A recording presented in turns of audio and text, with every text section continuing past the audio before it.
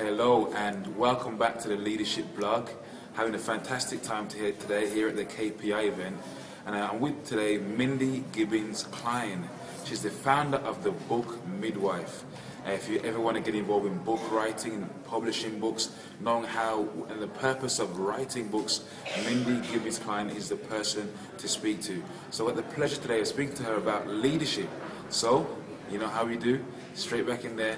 Mindy, over to you. Thank you so much for your time today. I feel really privileged and honored to have the opportunity to share with you. Shared with the guys that you are the book midwife, even the founder of Book Midwife, and you're an expert at writing, publishing, helping others to write and publish their books.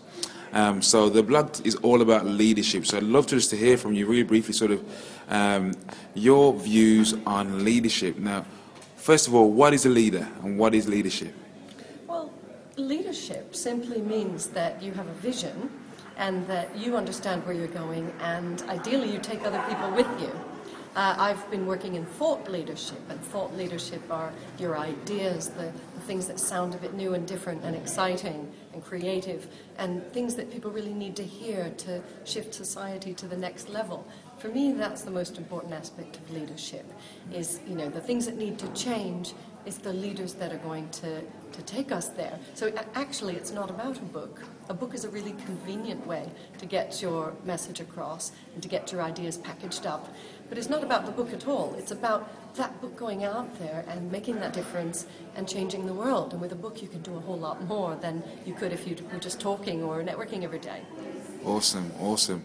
So, I've heard some of your journey today, and I've read some of your journey.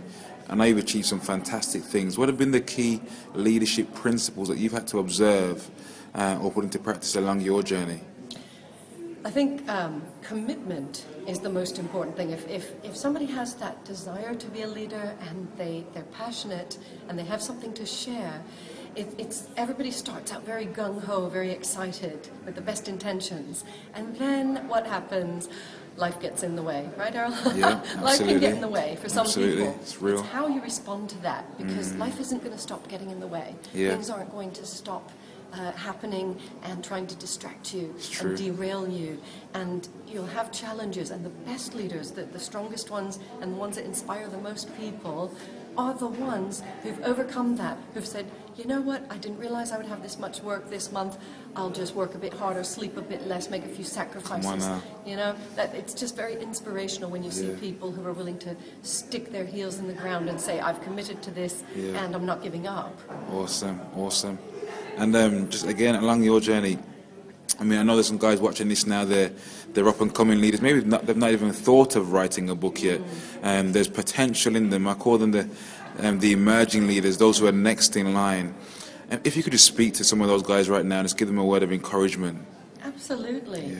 Yeah. See, the thing is, we have this idea that we need to have experienced so much, we need to be however many years old and all this. We all have things inside us that we could use to help others. It's all about having the desire to help. And we can all help others, isn't it true? Yeah. So what you need to do, first of all, is say, what have I actually observed, even in my short life, that could help someone else? What insights have I got? Perhaps you've been through something challenging, which we all have. And then just to take that and shape that and say, well, how would that experience help somebody else, possibly help them avoid it, or if it happens, help them deal with it, so you can lead somebody else, anybody else. So you don't need to know more than everybody else. You don't need to know everything in the world. That'll never happen. So are there little pockets in your own community and in society where you can already play a leadership role, even if it's holding one person and leading them by the hand to something better and helping them through that? That's great. And just finally, Mindy, I'd like to get the one key thought, really. A key thought that's going to help someone to be an effective leader in this generation. What do you think that will be? I think the key is just relaxing and breathing and going inside and asking, what is that gift you've been given? Because we all have been given a gift, a different gift. You each have a unique gift. So to really ask yourself, what is it that inspires you more than anything else? What is it that you could bring out? And it can be a bit scary. It can be a sort of stepping into greatness challenge. And that's exactly what's being asked of us. And about 10% of us will step up and rise to that challenge. I hope it's you.